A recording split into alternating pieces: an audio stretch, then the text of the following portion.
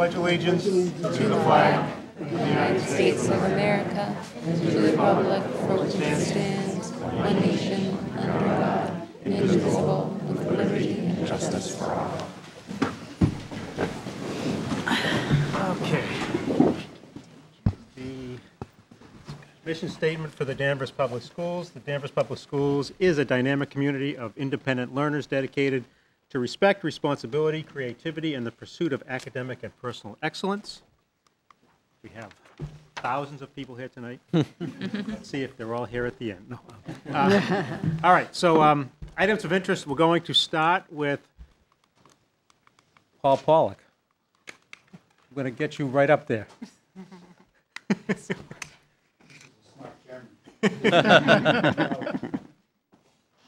And while this isn't the subject of Paul's discussion today, I will say that at lunch last Tuesday, he did correctly predict the Patriots' victory yesterday. So. I also thought Indianapolis would beat Kansas City. I wasn't going to tell him that. Well, I have to be honest. I didn't have any money on this one, so it doesn't matter.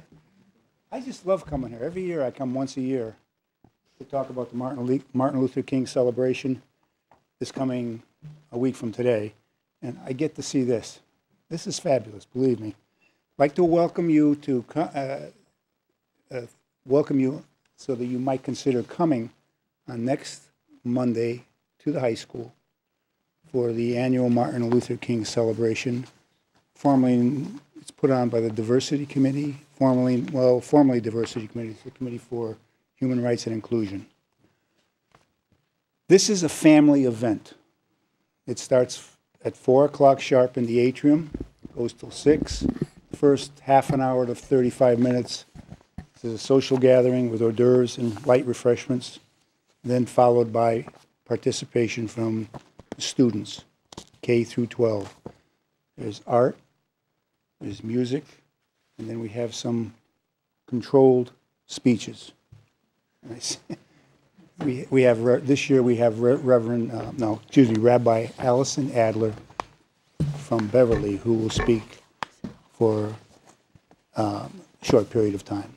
But it's an event that we think has changed dramatically over the last 5 years, in that it's become a family event.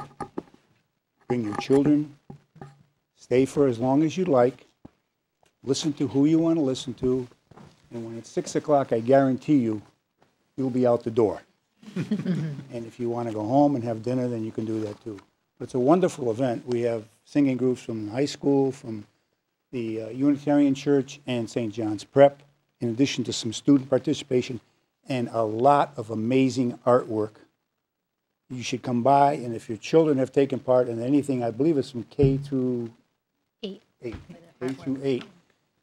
There was just a showing last Tuesday at the Selectmen's meeting, middle school presentation, I believe it was. It's fabulous, fabulous artwork. And if your child is in grades K through 8, and you should come by and see it and take part in this program. It's a lot of fun. It's an easygoing type of event, and I don't guarantee you won't be bored. Thank you for having me, and congratulations to all the students who participated in this event. Thank you. Thank you, Paul.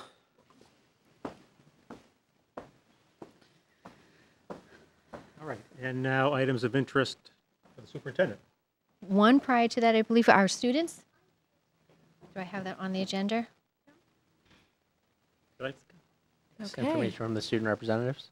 Okay. Fantastic. Oh, number 3. No, first we do items of interest for us.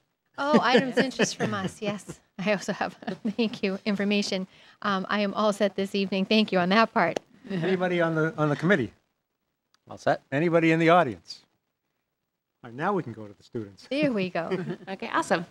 So we're going to start off at Great Oak School. The morning announcements at Great Oak have a new element, a mindful minute. We are using exercises from the book called Breathe Like a Bear. We end our morning announcement with these breathing exercises, and teachers and students are reporting that it's a calming way to start the learning day.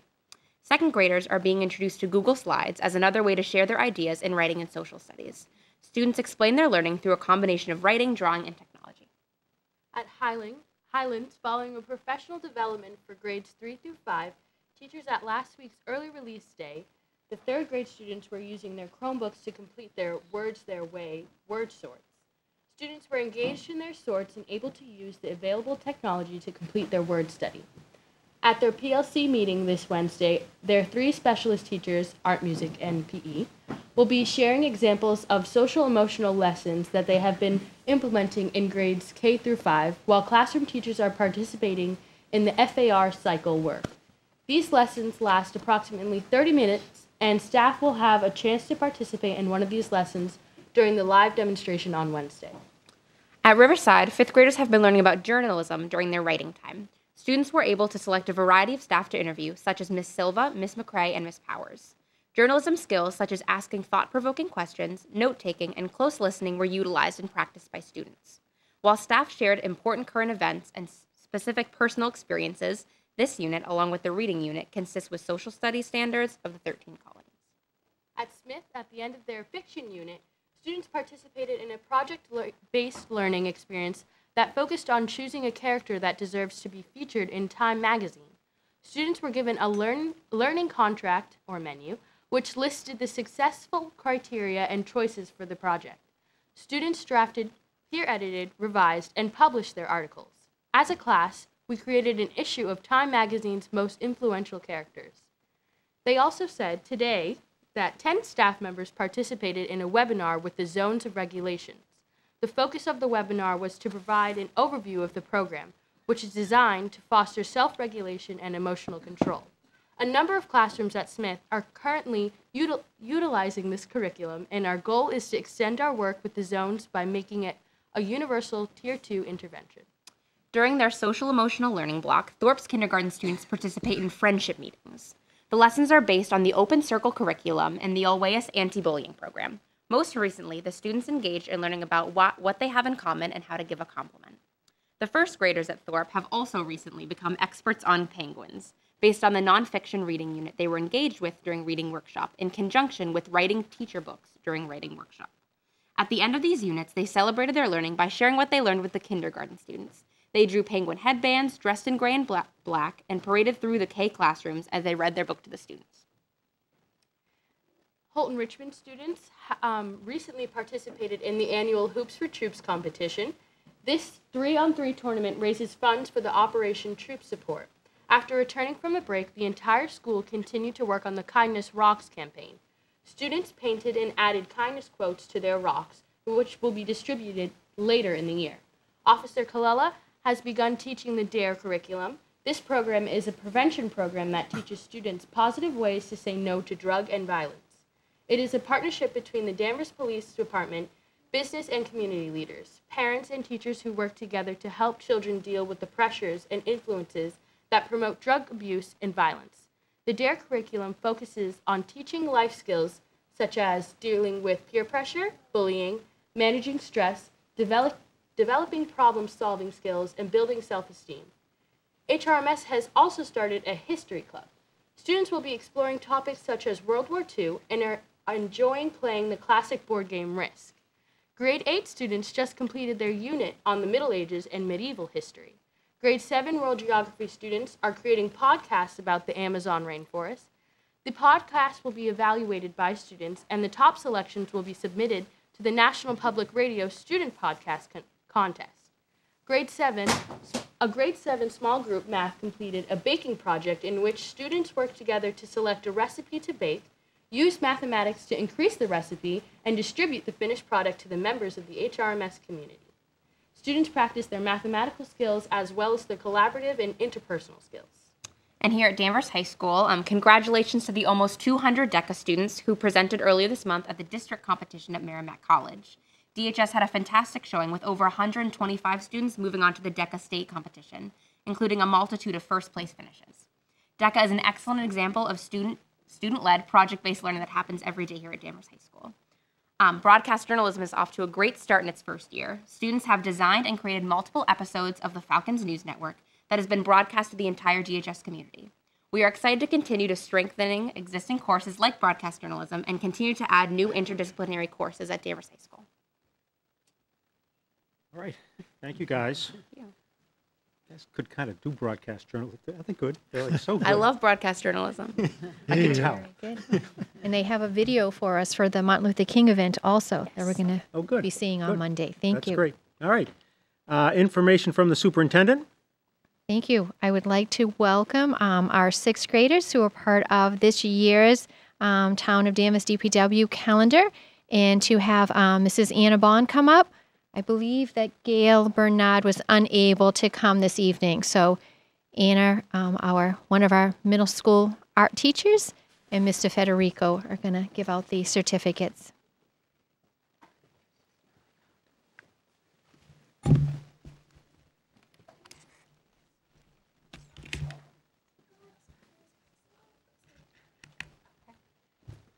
On behalf of the DPW and Holton Richmond Art Department, I want to thank the school committee for allowing us to honor the annual calendar contest winners. Gail Bernardi from the DPW has been running the program, and she was unable to attend tonight. She really wanted to see you, so she might be stopping by our school later to also congratulate you again in person. Each year, the Danvers Department of Public Works creates the opportunity for middle school students to help raise public awareness of an important town initiative.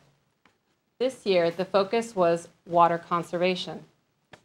Each sixth grade student designed and illustrated a colorful artwork based on one of the many facets of conservation. The themes included avoiding storm drain pollution, use a rain barrel, planting rain gardens, and using car wash facilities that recycle water instead of wasting it. Please help me congratulate the following 14 artists. For the month of January, Ella Ozzie Waters.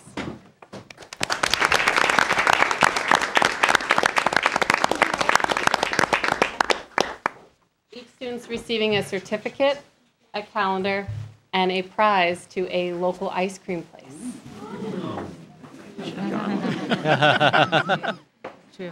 For the month of February, Camila Ferreira Gomez.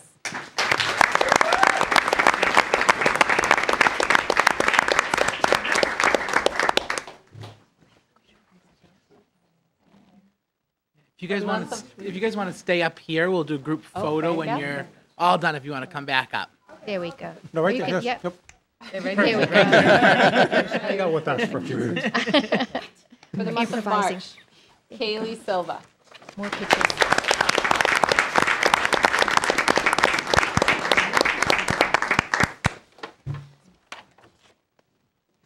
For the month of April, Priyani Raul.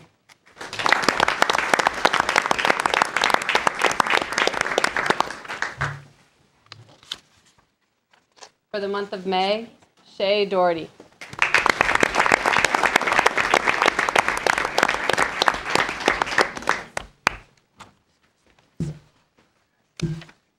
For the month of June, Raina Langley.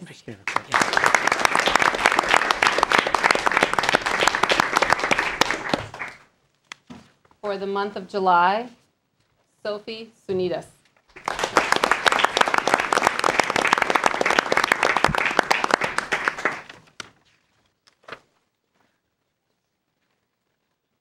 For the month of August, Audrey Lapine.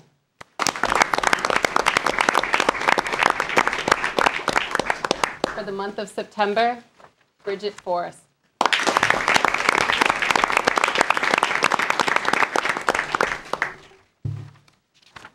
For the month of October, Tabitha Sears.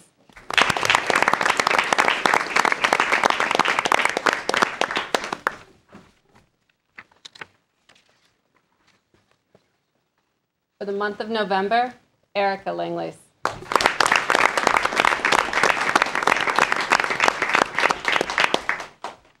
For the month of December, Olivia Page.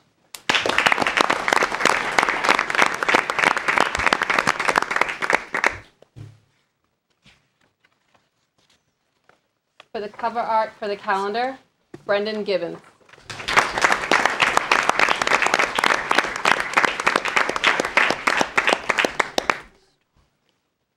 And for the social media art that'll be going up on their website, Morgan Costa.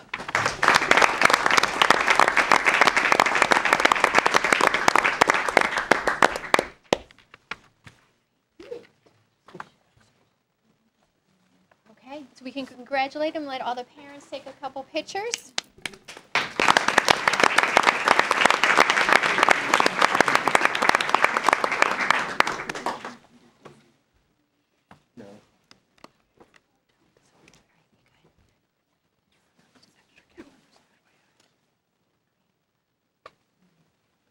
Okay, thank you very much. We're very proud of our sixth graders and appreciate having Anna come in and be able to, Mrs. Bond, be able to recognize our students and thank the DPW for this collaboration. Right, we do have extra calendars right at the end and an opportunity. It is okay. We'll take a little transition time for our families and our students to be able to head out. Thank you very much. Congratulations.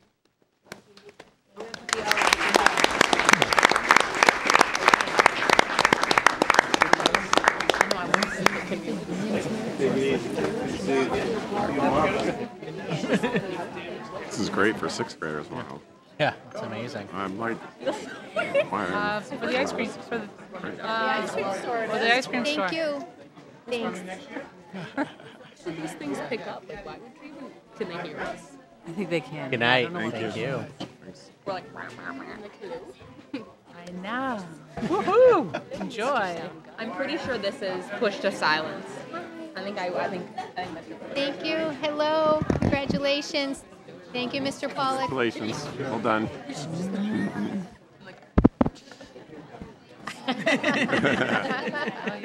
Good money. Bye, Paul.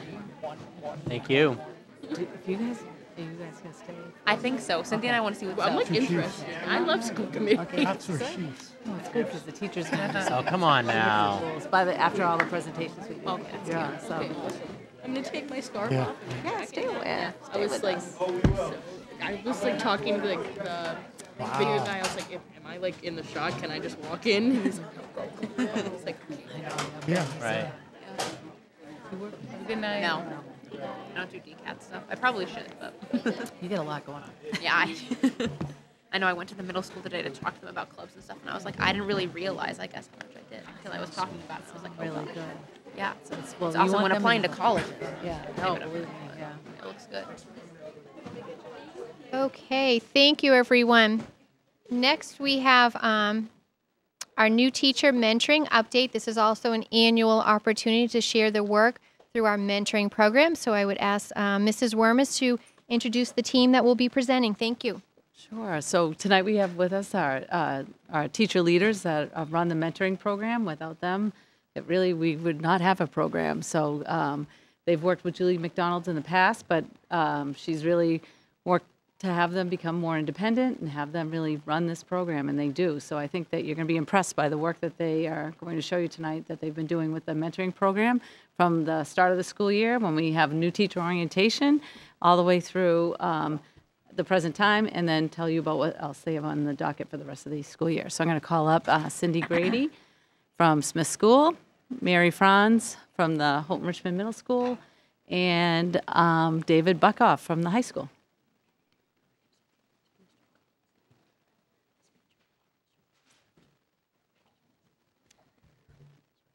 On behalf of Mary Franz, Cindy Grady, I would like to thank you again for inviting us to speak with you. And yet again, we have the great pleasure of following the calendar. It's amazing, and it's great how everybody just leaves. It's like they're running away from our presentation, but I know they're not. I would like everyone just to take a moment and think and reflect upon a person who has served as a mentor.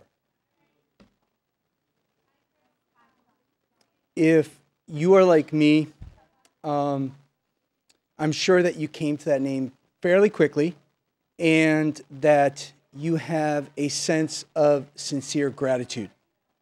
The power of mentoring is driven by what we refer to as the wheel of support.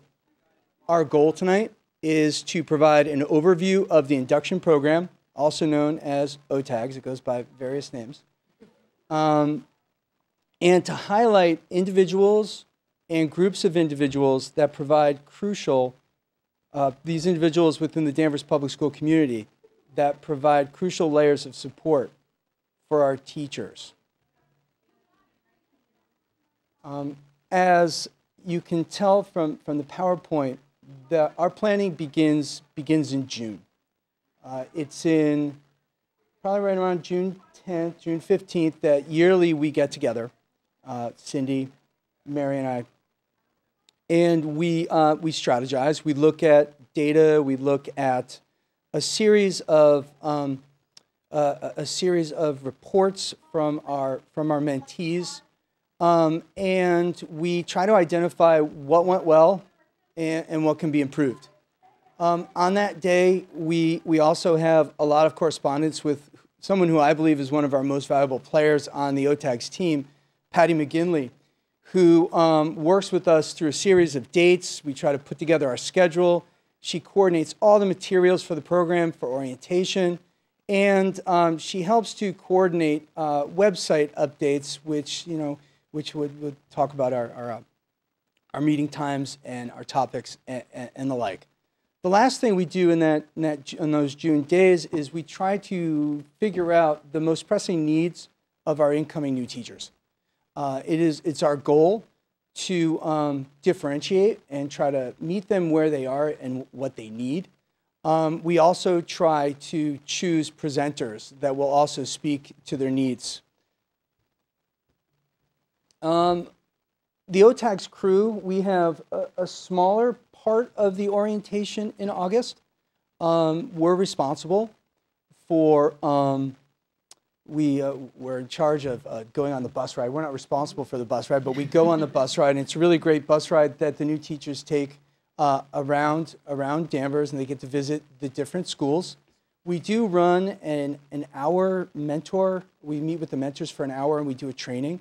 But more importantly, what happens on that first day is we start to build the relationship between the new teacher and the mentor, and that's going to be a relationship that is going to be very important. It's going to be one of the first points of support for our new teachers. We will also spend a brief time, along with a whole cadre of other people, introducing ourselves to the new teachers. And as you can see, our wheel of support starts to build. Our wheel of support is the Danvers Public School community. And on the first days of August, you start to see that the support network builds. It starts with the mentors and the mentees, and also the OTAG's team who tries to meet their needs. Off we go to the September meeting. On the September meeting, we're happy and lucky to have Patty McGinley and Janelle Glass come and give our new teachers sort of the nitty-gritty, the ins and outs of a lot of the technical things that they need to know, ranging from My Learning Plan and the system for calling for subs, just a whole litany of things that they need to know. But you can also see that another thing that we focus on in that first meeting is another layer of support where we were lucky this year to have Bryn Gugaric, and Anna Corbett, and Josh Jordan come and talk to our new teachers about issues around special education. It's a really important thing that we felt that they needed to have right from the get-go. And also looking at the population of our new teachers this year, there was a lot of special ed teachers, and we felt we needed to meet them where they were. And alas, we were lucky to add in early September further layers to our wheel of support, which would include central office and special education. Thank you, David. In October, we continue to build a relationship between the mentors and the mentees by first debriefing about a skillful classroom. And we unpacked the unannounced observation checklist and what it looks like in their learning communities. And we also identified their supervisor, their evaluator, as another support system on this wheel of support that we're building throughout the year. So in our October meeting, we did have conversations about what a skillful classroom looks like. And then the second half of the meeting, we invited Christine Purcell, a guidance counselor from the middle school, to come and join us and talk about the Alveus anti-bullying program. So we've added them to our wheel of support as well, the guidance department, and of course our evaluators. Here are just some photographs of mentors and mentees talking about the unannounced observation checklist, asking each other clarifying questions, sharing experiences. More time that the mentors and mentees are talking during that time, different levels at the elementary, middle school, and high school, and also sharing with each other what it looks like at the elementary, high school, or the elementary school and the high school. And then here's Christine Purcell, again, really answering authentic questions about the anti-bullying program, what it looks like in your classroom, your grade level, and asking thoughtful questions, responding to each other, and sharing ideas as well. In our November meeting, the relationship continues to grow, and the mentors discussed successes and challenges. In this particular meeting, we broke out into groups, so mentors met and mentees met. And during this time, the mentors shared successes of their mentees, and we just have a few examples to share with you. One mentor wrote about her mentee. My mentee has maintained a positive attitude and a positive outlook since the beginning of the year. She is not afraid to reach out and ask for help or to clarify questions. That's really a growth mindset. Another mentor wrote about her mentee, that her mentee in a few short weeks has transformed her learning space into a vibrant, rich, positive, and engaging place for learning and bonding with her students. This is reflective of her enthusiasm and commitment to her students and our school. And then one more example to share with you. My mentee is an accomplished, confident educator. She has brought new teaching ideas and resources to our PLC. She gets our school and the people in it. And she also suggests perhaps she could have been a 0.5 mentee, meaning this mentee probably doesn't have to come to all these meetings, but so many people share so many wonderful ideas that we all continue to grow together, and that trusting relationship builds. Then we were very fortunate to have another guest speaker join us in the November meeting, Mary Wormers. And Mary, you can actually go ahead. Yep. Mary Wormers helped our mentees understand once again the checklist, the portfolio that will be put together for the binder, and she was able to answer questions of our teachers new to Danvers to really clarify the expectations, collect your evidence, and what the teaching looks like in your learning community. So again, the conversation was very rich and vibrant, and those trusting relationships are just getting strengthened throughout each month. So we added Mary Wormers to our wheel of support as well.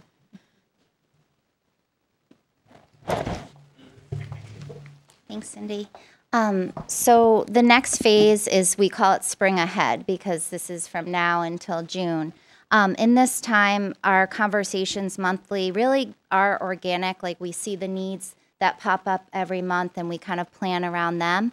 There are some themes that we tend to revisit because they're just so powerful and we know the need for them. So some of the things we do revisit every year, beyond what comes up organically, is we talk with our mentors and mentees about listening, the power of listening fully and actively in conversation. That's actually what we talked about today in our meeting. We also talk about the phases of first-year teaching, kind of the highs and the lows that all first-year teachers and teachers in general experience throughout the year, and that it's okay, and that we have some highs and lows and some middle grounds, but it feels good that many people share them. We talk about the power of the work-life balance that we all kind of have and struggle with at times, and the importance of taking care of ourselves, because if we can take care of ourselves, that means we can take care of others. And we usually have Mary come back in, Mary Wormers come back in for like a step 2, a part 2 of her workshop, where we really can look at some of the evidence that teachers want to provide to their supervisors and build their portfolio stronger. And then finally, we end with celebration and reflection. By the time June comes around, the first-year teachers have gone through a long process, and the mentors as well, and we take the time to really think about that process and reflect on it and celebrate it. Beyond our monthly meetings, just very quickly, there are other things that go on too, besides the meeting of the mentors and mentees monthly. We ask that mentors and mentees meet regularly outside of our meetings. Mentors are also required to log their meeting dates and times on My Learning Plan. And we ask mentors to observe their mentees twice a year in a non-evaluative way, but just as a way of giving strong feedback to what mentees really feel like they need. And then another thing we've stressed is that mentees go in and observe 2 classes of somebody in the school or somebody in the district they feel like they really want to see. There's so much value in seeing other people teach, and we really stress that that's an important thing for a mentee to do. And just some pictures of mentors and mentees meeting in their outside time. We ask mentors usually to go into a mentee's classroom and sit in their space and kind of become a part of their world so they feel important. And as you can see, kind of the wheel here comes full circle. We add multiple layers of the wheel. We represent as many people as we can in the community, and by the time June comes around, really, hopefully the mentees feel supported in many aspects of their life here in Danvers, and that they know they can reach out to so many people to help get them through and continue on successfully. As David mentioned at the very beginning, though, at least in our wheelhouse here, the cornerstone of this wheel, if you will, we feel is that mentor-mentee relationship, and that person that you can kind of go to that is your trusted source. That really, to us, is so powerful. And so we just wanted to end tonight with a letter that a mentor wrote to a future mentor. So in April, we asked mentors to write a letter to the future mentors coming in the following year. And they can sum it up much better than I can. So let me just read this letter to you. Dear future mentor, you are about to embark on a journey with your mentee of ups and downs, highs and lows, successes and, well, not always successes. If things go well, hopefully you will both come out of this with a better understanding of how to reach your students and a renewed passion for teaching. Be a good listener, a cheerleader, a calming force. Be open, honest, and vulnerable. We can meet, debate, and discuss, but perhaps the best thing we can do is model our love for teaching, our love for our students, and our desire to become a better teacher every year. You will both benefit from this relationship. Thank you. Very much.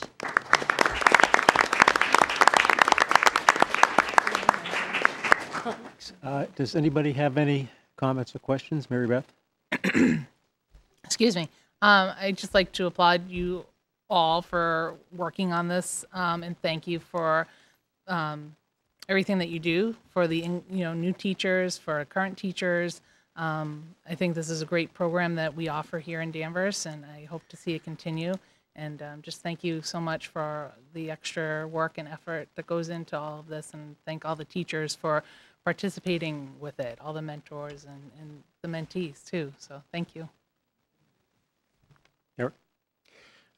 There's almost too much good stuff to say about this program. I think, Lisa, correct me if I'm wrong, but when NEASC came and accredited the high school a couple of years ago, I think that they talked about our mentoring program being a model for other systems. And that's high praise, but I think it's well-deserved praise.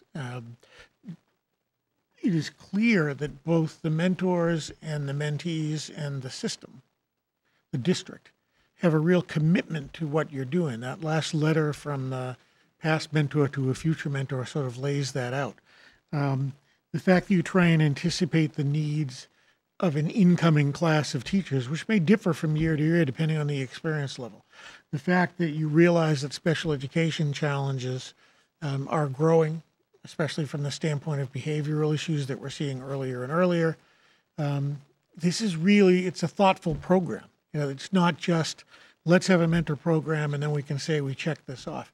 What you're doing is really helping to create that next generation of great teachers. And I'd like to think you're also forming connections to this district where teachers coming in understand that they're valued, and because they are, and helping them to develop helps the district. I'm sure you learn as much as you share. It's probably a wonderful experience on both ends. I thank you very much for it because I believe it's a wonderful program. Thank you. Dave? I don't think I can say it better than that. So thank you, Eric, and thank you for your leadership. It's nice to have that consistent leadership year after year running this program. So thank you. Does every new hire have a mentor? Are they automatically assigned one? And do you keep that same mentor through your career here in the school district, or do you get new mentors? Not officially. Each year, the new person gets a new mentor. You build a relationship, and hopefully it continues, but it's not necessarily someone who's assigned after year one. And then what's the typical time commitment for a mentor? Well, it's once a month. It's an hour at that meeting when we meet formally. And then outside of that, it's, the regular meeting times. It's once a cycle, once every 7 days or so, you meet with your mentee. And then it's also the logging of the time, and it's also the observations as well. And it's also like coordinating. So obviously we don't know all the answers as mentors. So a lot of times we part of our job is to help make those connections. So reaching out to other people to help your mentee out as well. So it's a pretty big time commitment. Yeah, that's what I was thinking when I heard you talking about it. So I just want to thank you for that as well, because I'm sure that's a lot of time. You could be, doing a lot of other sorts of things, but that is a big, big commitment. So thank you for doing that as well. Yeah, I will echo that. The mentors put in a lot of work, and they really work hard for their mentees. They really do. Great. Thanks. Okay, thanks. Like Dave, I agree with what Eric said. So thanks, guys. We really appreciate it. Thank you very much.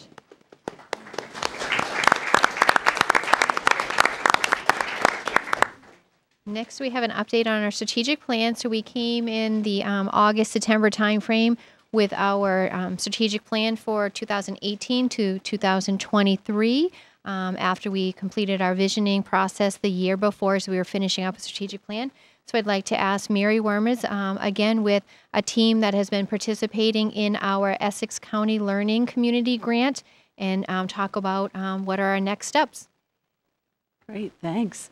I'm really excited tonight to have our team of teachers that have helped us out with the strategic plan. It's titled Driving the Strategic Plan Forward. This group of 16 teachers and administrators have really worked hard to kind of take the 3 focal areas that we have in the strategic plan and create an action plan for the 5 years that we have that strategic plan. So they're here tonight to kind of give you a little highlight of their work. Before we do that, this slide kind of gives you a picture of the work that we've done. I've presented to you for a few months and talked about this work and told you about the different teams that the grant has involved. Again, just to remind you, the grant has 6 communities in it. It's our community, along with Rockport, Gloucester, Swampscott, Beverly, and Haverhill. So we all meet together, leadership teams and the 3 topical teams. So we're together with teachers from different districts, kind of sharing our understandings of each one of these areas, sharing what we're doing in Danvers, hearing what they're doing in their districts, and kind of learning from one another and kind of tackling some really difficult issues that we face in education. So it's been an excellent opportunity to share in area communities and learn from them. The first team that we have is the leadership team. So we're the team that kind of pulls all the work together, kind of coordinates that. We we learn about each one of these areas of the topical teams, and we really work to take the information that the topical teams gave us and put it into an action plan and work with them to refine the action plan that we've put together for the next 5 years. So on that team, I've listed the teachers, and I'm going to introduce them as they come up and do in the presentation. We had 3 topical teams. So they call these the research teams, and these teams got really dove into some areas. And the first one is the social emotional learning, or SEL topical team. So they worked with a expert in that area and met monthly to do new learning in social emotional learning. The second group is the Tier 1 topical, Tier 1 academic topical team, and they really dove into Tier 1 academics and really learning about RTI systems or multi-tiered systems of support, how some districts are doing it, what the best practices were. And then finally, the third group was the cultural proficiency topical group, and they really worked on issues of cultural proficiency and of students and teachers. So there'll be, each one of these groups will be up in a minute to talk to you about what they learned. So starting this work out, we're going to have our leadership team come and kind of give you an overview of the work we did. On that team is Bria Plummer, Caitlin Resnick, Mary Franz, Josh Jordan. That's our teacher representatives. And then for administrators was Mary Tatum, Adam Federico, and myself. So I got to come up. And in this grant, they asked us to identify some priority challenge areas that the district is focused on, and then kind of set some goals for that. And so we have the team starting out with that. Hey, I'm back. The heart of our work began with the district's vision statement. Keeping a focus on the 5-year strategic plan, the ECLC grant helped us form groups which tapped into many stakeholders and form a collaborative effort towards developing coherent action plans. It is anticipated these plans will move our community forward, particularly in the areas of multi-tiered levels of support and social-emotional learning. So in our work, the following challenges and objectives became clear. So first we have our priority challenge number 1. This is improving academic achievement through a collaborative approach to servicing students with diverse learning needs. And our goal is to refine the district's multi-tiered system of support model to ensure that inclusive, culturally responsive interventions are implemented so that all students have access to the grade level curriculum.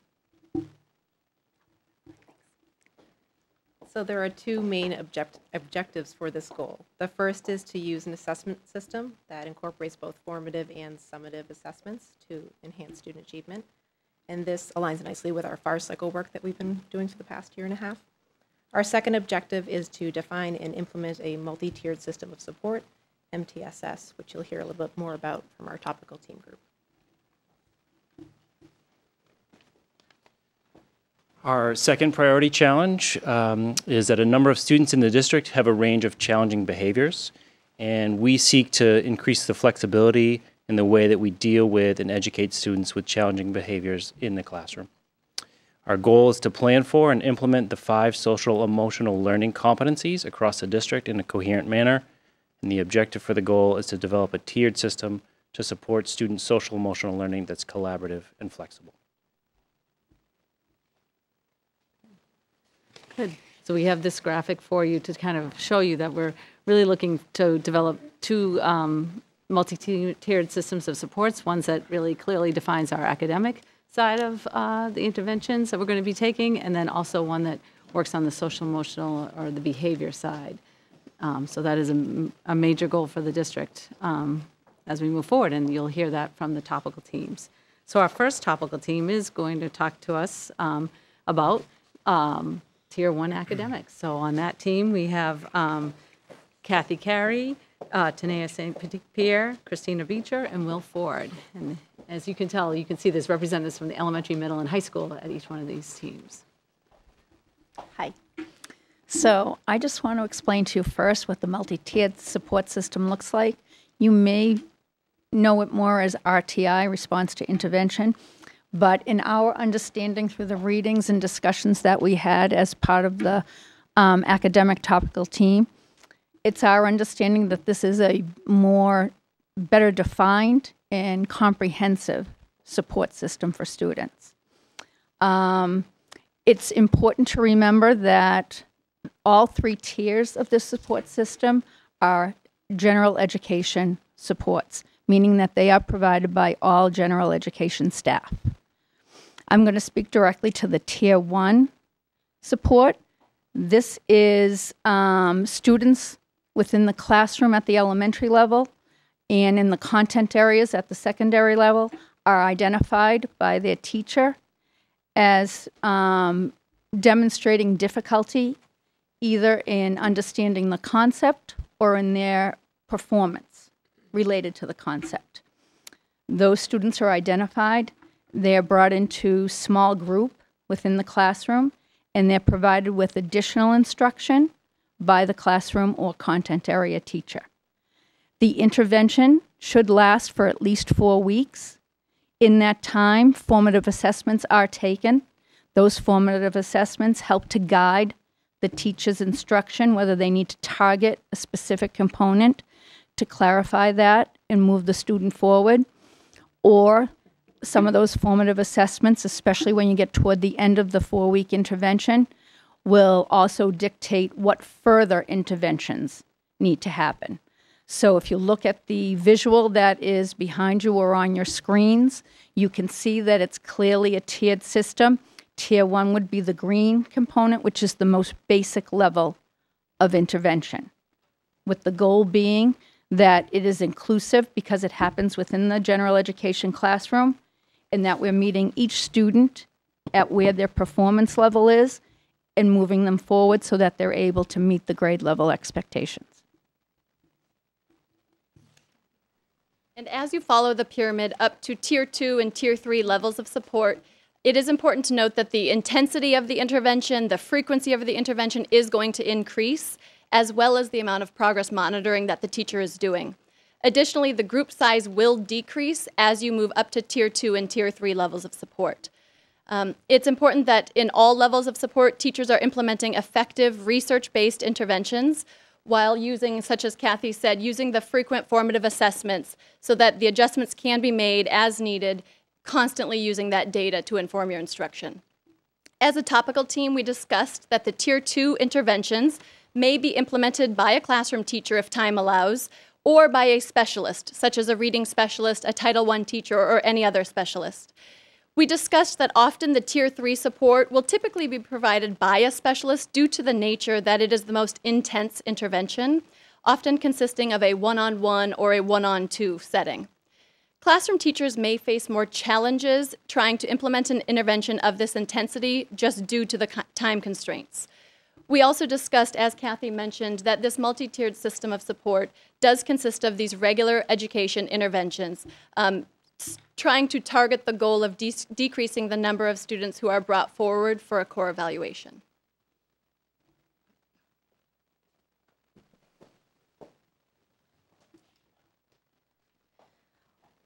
Here we've identified what we believe are the strongest benefits to using MTSS and also some possible next steps. So based on our work, we believe that MTSS allows teachers to identify both students' needs and strengths. The data used will drive future instruction when addressing the whole class and also targeting students that are at risk as well. It also allows for targeted instruction in measurable interventions for at-risk students and will help potentially close the gap for those at-risk students as well. Therefore, decreasing the number of students recommended for core evaluations. So like with the adoption of any new protocol, it's important to also look ahead and anticipate what are some of the different steps that we need to take in order to make this successful within the Danvers Public Schools. So one of the things we are realizing in talking with other school districts as well is that we might need to be flexible in our scheduling, particularly for the secondary level. We currently have a system where each content teacher meets with the students about 51 minutes a class period. So this might need to be looked into in terms of are there other options that we could schedule that might allow for teachers to meet with these students, particularly the ones who need a little bit of more support with extended time, as they're only given that extra 75 minutes one day in a 7-day rotation. Some other things we are anticipating too is time to analyze data and complete action steps. This is actually already happening with the FAR cycle in our district, which has been a great advantage this year. But we want to make sure that continues to happen and it happens in an equitable way for teachers at all levels. In addition, with creating a new protocol for collecting data, it's important to make sure that you're collecting data in a targeted way. So we want to make sure that teachers go into the year knowing specifically whether there's going to be a goal for their course level or a goal for their content that they're teaching, so that way they don't experience data fatigue by collecting data from all areas. A couple other things, we want to make sure that professional development continues to be provided for teachers for support, especially teachers beyond our group who have been studying this for the past 6 or 7 months. And lastly, it's important to shape our district mindset in a positive way. We have had the pleasure and the opportunity to research this alongside 6 other districts, and we want to make sure that we are continuing to shape our district mindset in a positive way around adopting this new protocol. So that was our Tier 1 academics topical group. I didn't know if you had any questions before they sat down, or do you want to just keep going on? Okay, great. All right, so our next topical group is our social emotional learning topical group. We have Cindy Grady for the elementary level, Jeff Bartlett for the Holton Richmond Middle School, and Alex Grover for Danvers High. So in front of you, you'll see a definition of social emotional learning. It's very much a buzz phrase in education these days. It's from CASTLE, which is the Collaborative for Academic, Social, and Emotional Learning. As an aside, they are hosting the first Social Emotional Learning Conference in Chicago in October, just in case there's any extra funding. So SEL is a process. So it's a process that involves children and adults. So we're not just talking about students here. We're talking about any adult who works within Danvers Public Schools, where they can acquire and then apply knowledge, attitudes, and skills that are necessary to understand and manage emotions, set and achieve positive goals, feel and show empathy for others, establish and maintain positive relationships, and also make responsible decisions. So it's not just about knowing things, it's about doing things, it's about applying in everything we do, things that can help us identify emotions, make better decisions, and really just everything that we want our students and adults to be able to do at all times during the school day. So part of social emotional learning is looking at the 5 competencies, as you can see on the wheel. And one of the first competencies there is the self-awareness, that you know your emotions, you know your feelings, you know what you're thinking. And then the self-management. You're able to regulate yourself in any context, in any situation, given the feelings that are either overwhelming you or how you're feeling, but you're really able to self-manage it. And then you're socially aware of the people around you, again, the context that you're in, and being able to regulate yourself. From there, you can build relationships. So relationship skills are part of these 5 competencies. And then responsible decision making, where you're able to make constructive choices based on your personal behavior and your social interactions. And you can see the rims around the wheel include the classrooms, the schools, and the community as a whole. So these 5 social competencies really help drive the social emotional learning and the standards that will be expected of all of us in our learning community. So the big question is, what's next? What does this look like? And how will Danvers learning communities continue to grow with SEL? And we frame it like this because there's already so many great things happening in the Danvers Public Schools and great interactions between staff members and students in our buildings. But teachers intuitively have, and staff members that are in schools intuitively have the capacity to have empathy and to positively interact with students. So what this initiative is about putting that at the forefront and having a common language between all staff members with a focus on these positive interactions and integrating the competencies that Cindy just laid out everywhere within our buildings. So classrooms, hallways, cafeterias, bus rides, activities, school functions and events, and administrative meetings like this one. One of the things that sticks out to me from our training with the Essex County Learning Community is at one of our sessions, we were talking about this work that went on in Austin, Texas a few years ago, and they said that a training went on for school committee members in social emotional learning. So it was from the top down, and everybody was involved with this initiative: teachers, bus drivers, cafeteria workers, administrators, and people like you guys. So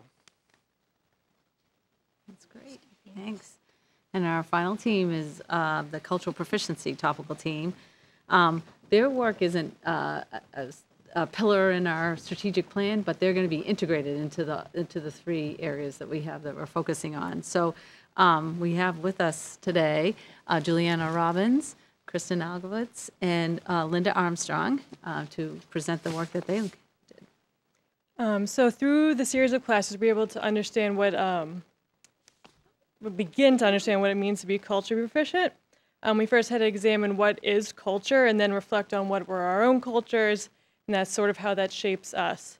So we were able to define culture as a system of shared beliefs, customs, behaviors, and artifacts.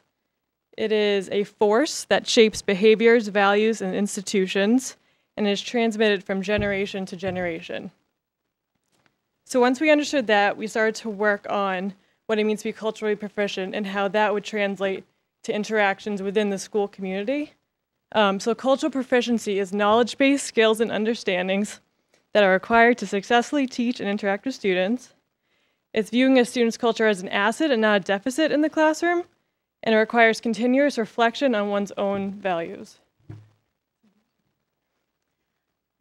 Here's a picture of the continuum of cultural proficiency.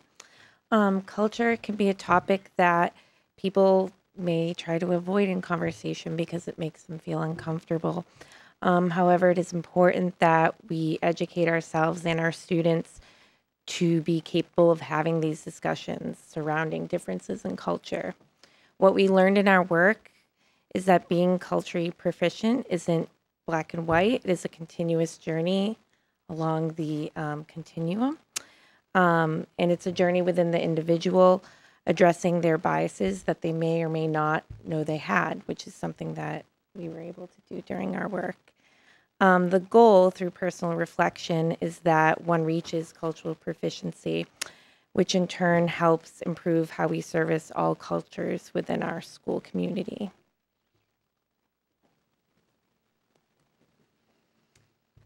This experience had a profound impact on me. There's a lot to be taken from this experience.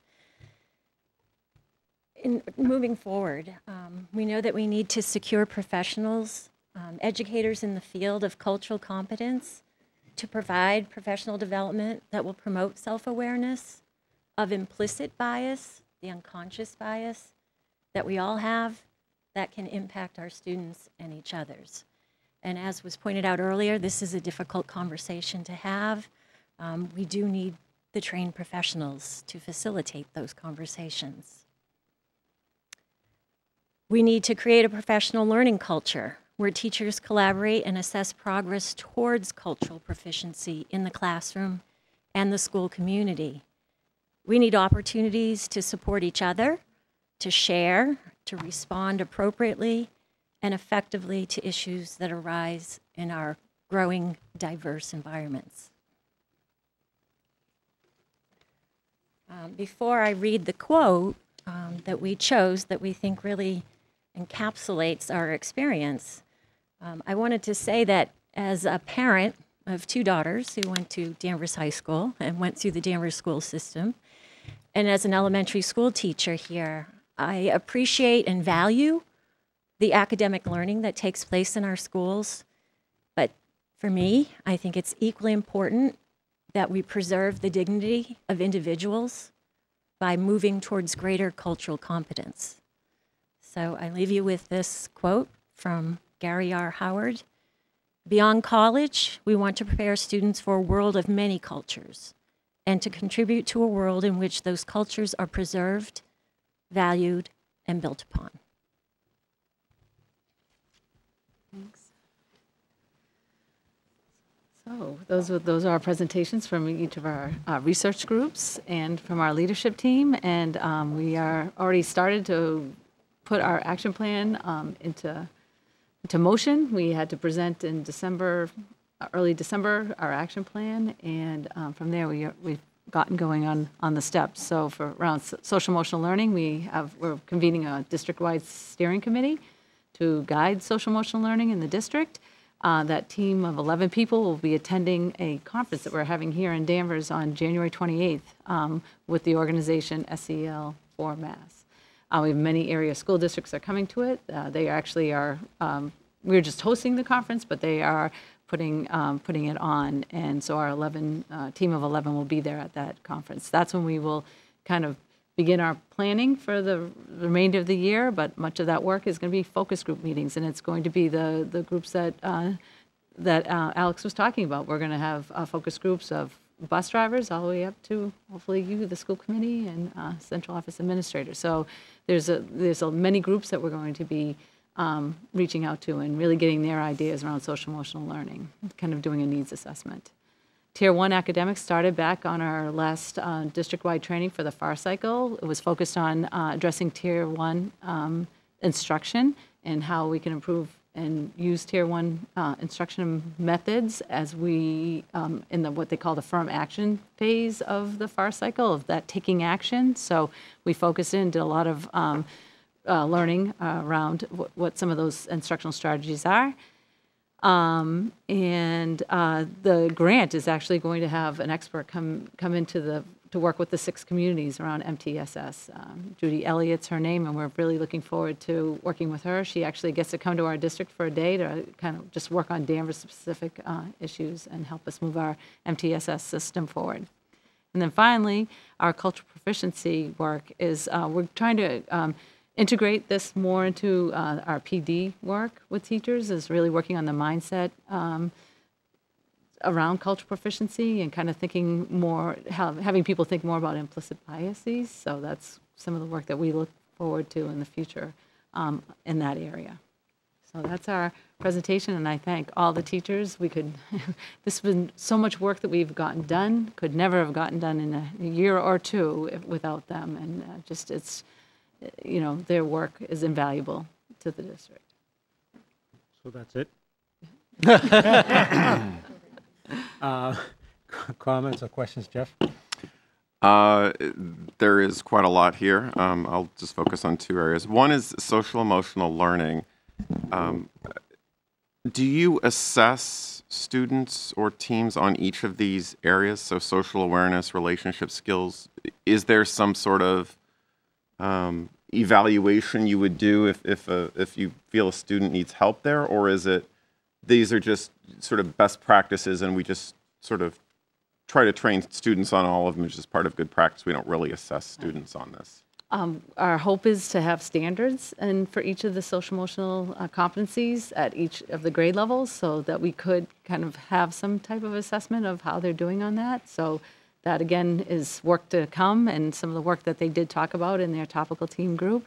As far as students in the multi-tiered system of support, I think that gets identified through the schools. The social workers can identify students that might need some more help and support on learning some of the, needed some intensive training in the 5 competencies.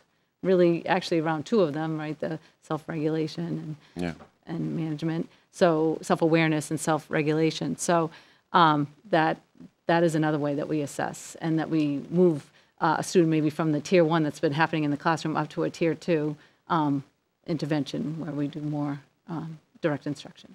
Okay, great. Yeah, before Alex sends me to a social emotional learning class, I kind of want to just know where one might stand on ahead of time. There you go. I don't think you should go. I really, probably not. The other area was on the continuum of cultural proficiency. Is that sort of an evaluation of where we are as a district? Is it individuals? Is it what is, and where would someone rank on this? How do we use this? I would have to ask the group, because we didn't do as much work, but I think it is just to be aware of where the different stages people will be on the continuum, and then it's an individual. Okay. Gotcha. But it's to help us think about how do we, work as we put professional development together and kind of gear some of the work that we do. It can be around that continuum. Great, perfect. Thanks. Dave? First of all, just thank you to all the teachers and the administrators who are part of all these groups. I know it's time consuming, and it's just really impressive to see your commitment to the district and your students and the schools. So thank you so much.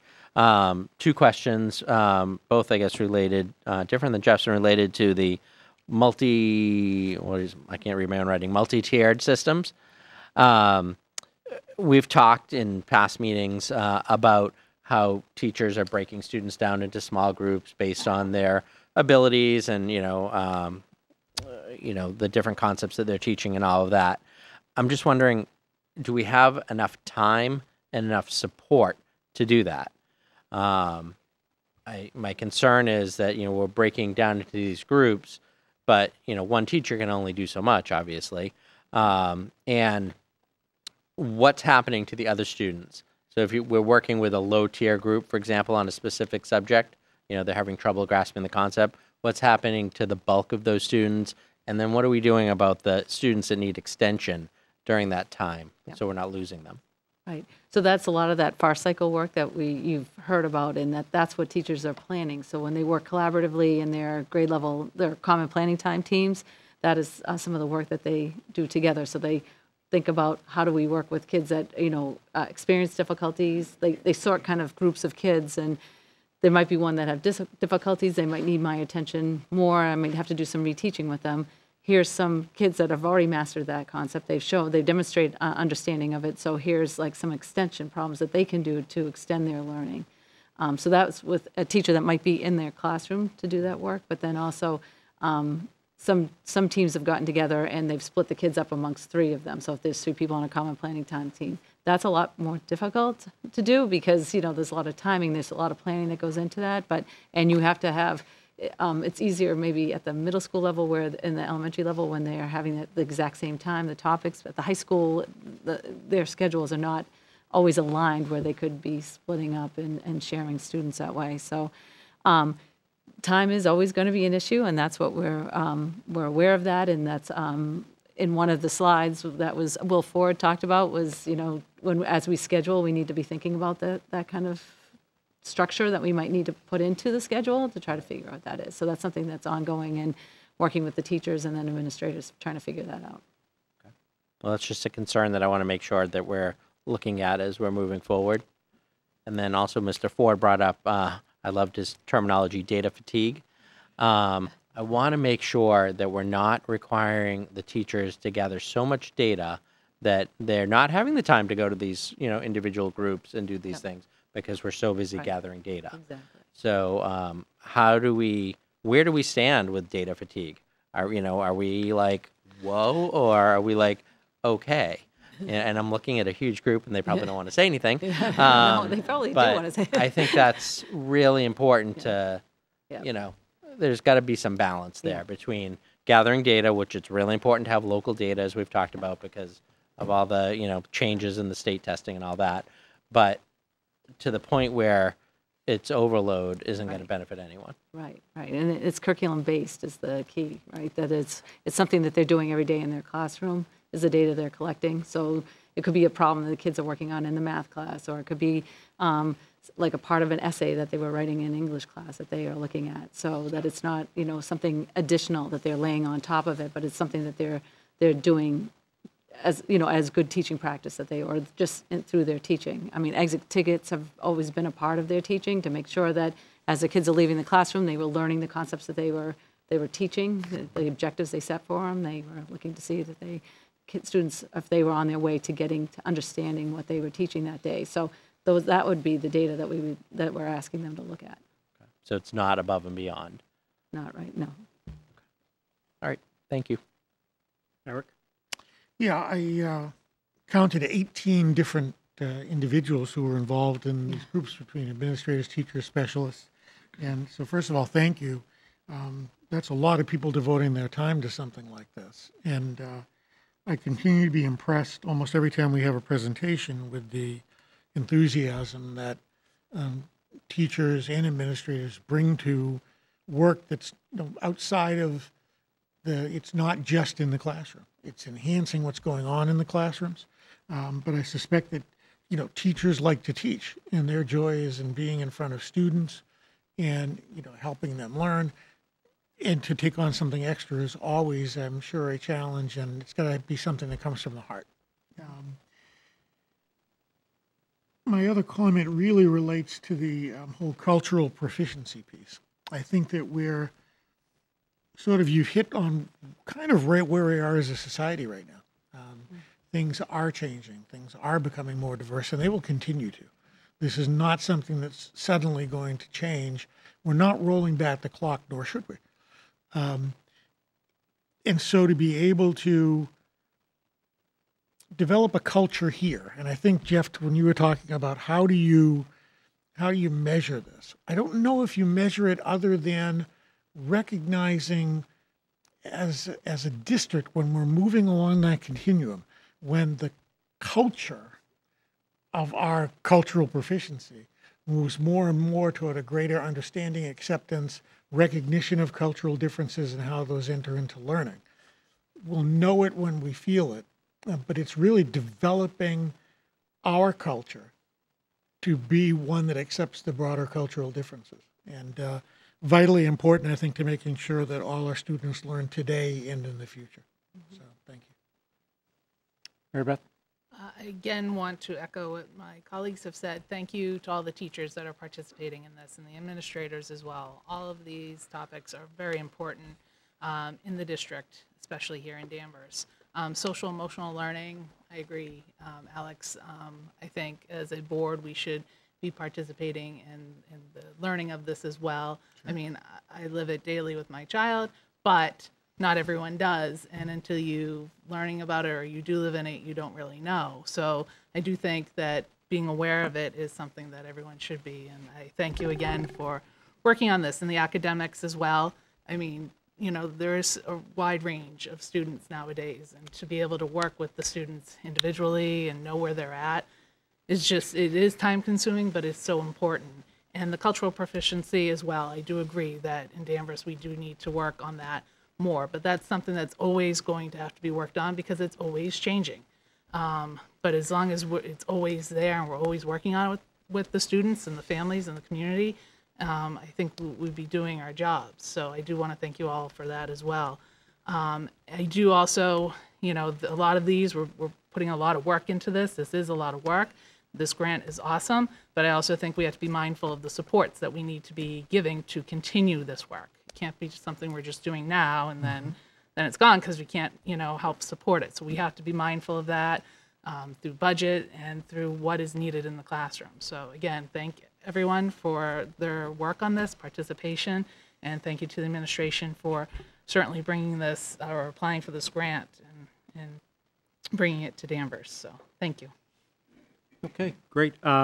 Again, I could repeat what everybody said, but I'm not going to. Just thanks to everybody. Mary was really another really important and well done presentation. I hope people actually. I know a lot of people don't watch Danvers Cable, but you know, I hope they tune in and catch it a little bit here and there, because a lot of times people don't know what happens in this school system. And I think some of the stuff that we've seen over the last few months, including tonight, show it's just a lot more than what people think. So, thanks everybody, and we'll go on to the next item. Okay, thank you, everyone. Our last part of the information from the superintendent is our facilities update with Mr. Taverna. So we have two projects we want to update you on tonight. The first is the Highland School roof. So we were excited. We submitted our schematic design package to MSBA on January 2nd, and we'll go to their next board meeting in February, hopefully to get approval on that schematic design and what the rough budget is as part of that estimate to continue to progress towards replacing the roof.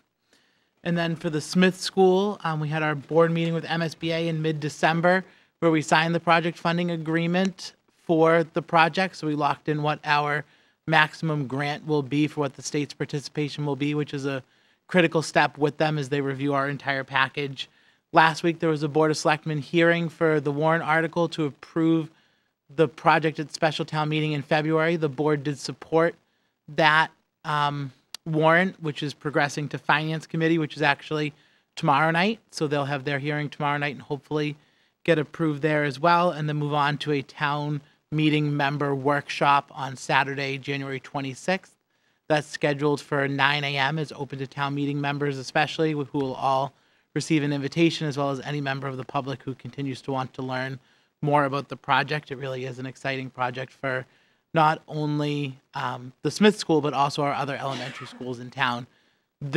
Last Friday, we actually had a meeting with our elementary science team to talk about STEM and STEAM space and what that would look like in the Smith School. And I think that's one of the exciting parts to me, is that as the school opens, it will increase the availability of space in some of our other elementary schools as well. So to allow for all of our libraries to have a learning commons section and then a makerspace or a STEAM area. So we were able to look at how we would identify our key aspects of a new school, but also look at how will that be applied to our other 4 elementary schools. We really look to roll out collaboration in STEM and STEAM and all of these ideas to all 5 of our elementary schools. Okay, thanks. Any questions? Everybody good? All right. New business. Okay, the first item is our MTA initiative, Fund Our Future, and I'd ask our DTA president, Mr. Farrell, to come up and a request that the Danvers School Committee sign a resolution to support the MTA Fund Our Future. Welcome. Sure.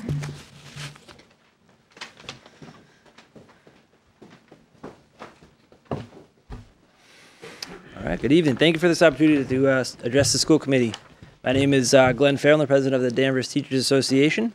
I want to start by thanking all the teachers who are here tonight. So I don't know if you guys saw the great signs they have. Throw them up. They're incredible. Hard to see, but maybe we'll leave them for you. I'll read them in a minute to you. And also joined by some colleagues behind me who will speak to some specific things that we want to talk about. John Hodson, Amber Adair, and Tracy Ewing. And Jody Sheehan wanted to be here tonight, but her family needed her tonight more than we did. So we are here tonight out of deep concern about the ability of Danvers Public Schools to meet the needs of all the students we educate. I want to be clear on that in no way am I knocking the town or what the district has done so far for the students' needs, and we fully recognize and appreciate the increases and improvements to our technology, curricula, and school buildings. Our concern stems from the fact that Danvers Public Schools, like districts across the Commonwealth, have been severely underfunded for many years. A bipartisan commission determined in 2015 that Massachusetts public schools are underfunded by $1 billion annually because of the formula used to calculate state aid to schools has not been properly revised or updated since 1993. The Massachusetts Budget and Policy Center calculated what districts would receive if the formula used to determine Chapter 70 aid to schools using the recommendations of the commission that studied school funding were brought up to date. Danvers Public Schools would receive an additional $811,900 annually if the so-called foundation budget were fully funded. Imagine what we could do if we had nearly $1 million more each year for our budget and for our students. We could reduce class sizes. We could bolster social and emotional support for our students. We heard a little bit about that already. We could enhance professional development. We could make sure every classroom had sufficient supplies. We could do more for our special education learners. We could find new opportunities for our accelerated learners. We could do all of these things and more. The legislature failed to take any action to begin the process of updating the foundation budget formula, even though various proposals to do so were under consideration during the previous legislature session. Our students can no longer wait for the public schools to be fully funded in the manner that they were intended to be when the foundation budget was created again in 1993. It was created to ensure that all students have access to the education they deserve. There is great excitement over the possibility of increasing state funding to our public schools. However, there are likely to be multiple means of doing so. What I would impress upon you tonight is to consider the method that brings more assistance to schools without any extra strings attached. There are likely to be other strategies to increasing school funding that carry additional layers of accountability. And some may say that they do not want to give schools a blank check. To that I would say, and I believe that my fellow teachers, administrators, students, and parents would all agree with, that there isn't really any more room in our schools for more accountability. And that schools and students in our fine Commonwealth have been held accountable quite enough to have identified the need to increase school funding on the merit of improving the education for all of our public school children. That is why we're asking you to pass this resolution calling on the legislature to implement a fully funded foundation budget without strings attached by May 1st, 2019. Please join your colleagues on school committees across the state that have already passed such a resolution, 42 so far and counting. And together we can send a powerful message to Beacon Hill. Thank you. So we've identified sort of 3 areas where we feel as teachers that money would be useful. So I'm here to talk about the special ed sort of aspect of that. I'm a high school special ed teacher, and it would be easy for me to say stuff. So I think that stuff is very helpful to students. Technology, resource, classroom resources, that kind of thing. But when really looking at this, I think the most important thing is personnel. I think that we need specialists. You've heard from lots of groups today saying that we need those specialists for the tiers. We need specialists in the classrooms. We need aides. We need social workers. That is what we really need in this school in order to really support students. And that's where I think this money would be the most useful. Along with that is those people need training. So we've heard all of the groups that just presented all mention PD as something that as an additional next step for what we need to do to make sure that those are implemented well in Danvers Public Schools. And so I think making sure that the personnel that we do have are trained and trained well in these new initiatives. And I believe that that's one of the places where this money would be very useful. Good evening. I'm John Hodgson. I teach 6th grade science at Holton Richard Middle School. And I want to talk about how the Fund Our Futures money would benefit educators in the districts who are involved with STEM education. So in 2016, there was a big shift in science and technology. Massachusetts adopted new frameworks for K through 12 students. So these standards were sort of a shift not only in what we teach, but how we teach it. The focus shifted from a place where we were driven by content standards, in other words, just what the kids are learning, to kind of getting them to come to a conceptual understanding and applying those concepts. They also integrated the science content with science practices, things like learning how to make models, design investigations. And this sort of reflected current thinking about the best ways to teach science and technology. I think this is a good shift because this more inquiry-based approach forces kids to think and to solve problems to prepare for jobs of tomorrow. As we make this shift as science teachers, though, this money would be invaluable in doing things like replenishing supplies, reimbursing consumable items, and of course, again, professional development to help teachers get trained to meet all these new challenges that we face. As technology teachers, and speaking to our technology teachers, again, the technology world is changing so fast that the technology department, tries to provide a hands-on project-based learning experience. So things like our CAD program, robotics program, CNC router introduces students to the 21st century skills they need to be successful. So with this extra funding, have the ability to purchase extra robots, provide more students the opportunity to be continuously engaged with a 3D printer, design students to bring kind of the CAD program ideas to life. Math education, as well as science, has also shifted their approach in teaching mathematics several years ago. They use, again, more of a problem-based centered curriculum to promote inquiry-based teaching and learning in their classrooms.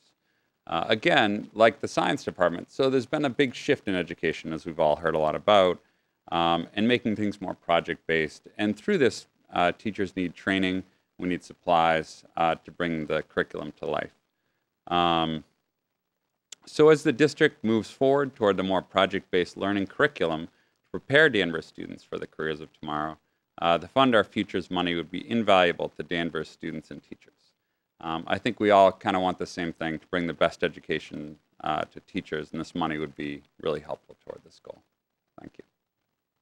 I just want to kind of highlight some of the things on the posters because they're kind of hard to see there. But each of them says, I love Danvers Public Schools, and then it says, with extra funding, we could, and then people filled in different things, such as have 2 full-time basic skills teachers and 2 full-time reading teachers at all 5 elementary schools. We could buy leveled books for classroom libraries. We could have more social emotional training and support. We could have more special needs support and educators. We could have 5 elementary libraries to promote increased early academic excellence. And I wrote that one, but it's essentially, yeah, you could. Yeah.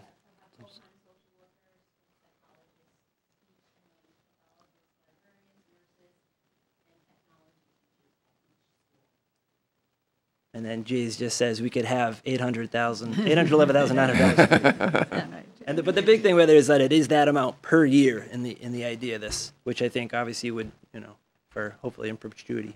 And so just across the board, obviously everybody is excited about bringing more funds into the district, and then just keeping the idea that there could be some people in maybe the private sector, I think, that may bring a similar idea to increase school funding, but with this caveat of increasing some kind of accountability measures, which I would imagine some kind of testing regime, I don't know, change or something, which in my mind just would siphon off maybe even more money that could be going directly to the students. She was just here for more. Oh, good. She did a great job. All right, thanks, Glenn and Tracy and John. Lisa, from the administration standpoint, this is something that you think is, and your group thinks is also. Right. I think each of the major associations for Massachusetts in education are taking slightly different approaches, but all with the same goal of increasing the funding for public education and changing the funding formula as stated from the commission a couple of years ago. So MASS has work that they are doing, and also MASC. I think it's just important to note that as we look at this too and look at the funding models to implement it, that there has been proposals to do it in 4 tiers, and not all 4 of those proposals means dollars to every district depending on the way they implement it. So that there is options where if they implement just option 1, that it will help lead to more equity amongst all public school education students, but most of the dollars would go towards larger cities or lower economic communities first. If we get into options 2 through 4, then the funding makes it to smaller towns and communities with more relative wealth as we get into those other options. Okay, which would not be unexpected. Also, I just want to thank you for giving us a heads up and giving us lead time so we could understand what you were looking for. Sometimes there have been times where somebody's thrown a resolution at us and you know, it's like buying a car the second you walk on the lot. So, but I appreciate that. So we were able to take a look at it and see it. It doesn't seem too controversial to me, but I'll let Eric, why don't you, Mr. Legislature, why don't you give us your thoughts? I actually inquired of the Representative Spiliotis today, and he said, in essence, he can't remember a time when there has been more, what's the word I'm looking for, more energy around this, more things being raised in the legislature, more people contacting legislators about this, more lobbying going on, if you want to put it that, you know, small L lobbying, to make this an issue that should be discussed and perhaps acted on by the legislature. He also mentioned that he has a roundtable with the superintendents coming up. Friday. He's very interested in this as a topic for that roundtable.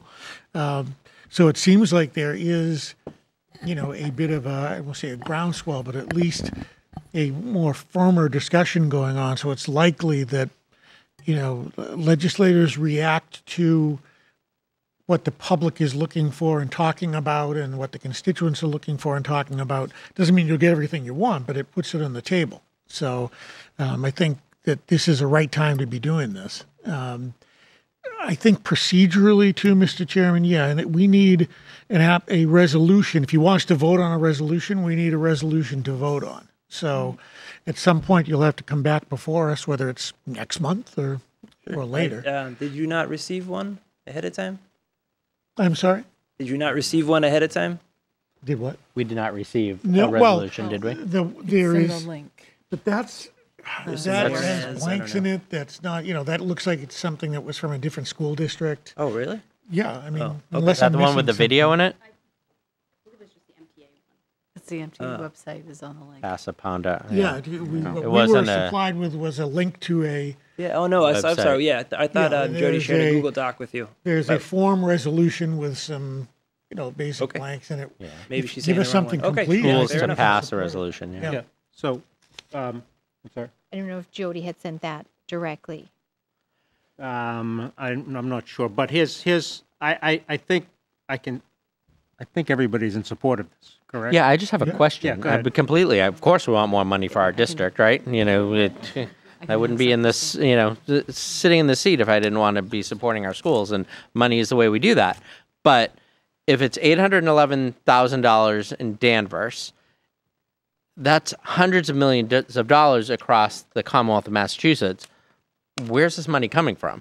Are we pulling it from other budget line items, or is it raining somewhere money that I'm not aware of?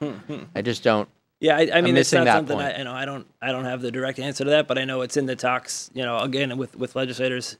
This is the goal, I think, for a lot of people. So how do you do it intelligently and something that makes sense for all people? What that looks like, I couldn't predict. I guess Because we all have budget restrictions we have to live in. Every year as we're formulating the school district budget, we're going to the town and we want to get as much money as possible from the town, to fund our schools, obviously.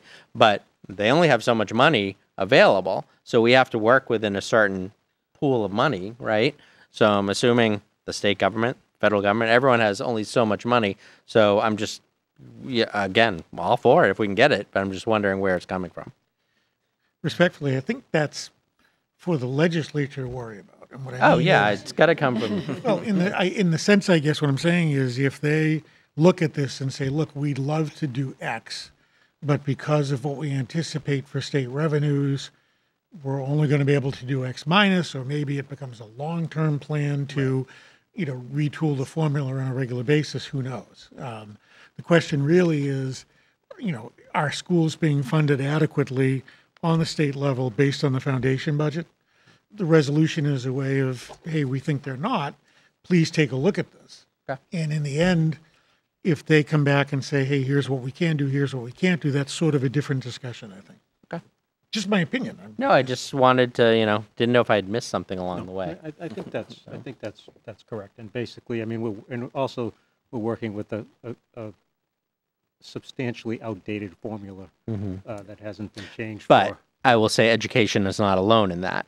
There are other, But we're not dealing with anything else. But No, I know education. that's all we are worrying about here, but I'm just saying we're not the only, group that is, outdated in funding. So So our job is to deal with our issue. and to push for it, of course. And anybody, Mary Beth or Jeff, anything else? Okay. So what I would say is if you want to provide us with an actual resolution, sure, then we'll put it on the agenda next month. And I'm quite certain that we'll favorably vote on that and support that at that time. All right. All right. Well, thank you very much for your time. Thanks. Thanks. Thank you. Now we can let all the teachers Yeah, go go home. home. Yeah, go home so they're ready to work tomorrow morning. Thanks, Mary, for everything today.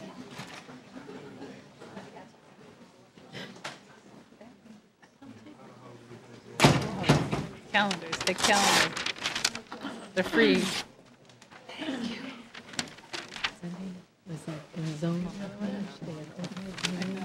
Did 2 presentations. Thanks. Calendars, take a calendar too. Calendars. Thank you for coming. How are you? Our other two main items are our program of studies. We have a yearly schedule, so we have next our Holton Richmond program of studies. This is for a first reading, and the superintendent recommends the HRMS program of studies for a first reading. So moved. Second. Okay. Do we have anybody that wants to speak on it? Mr. Federico, maybe? Really short. You got to highlight the changes for us? Highlight the changes really fast. All right.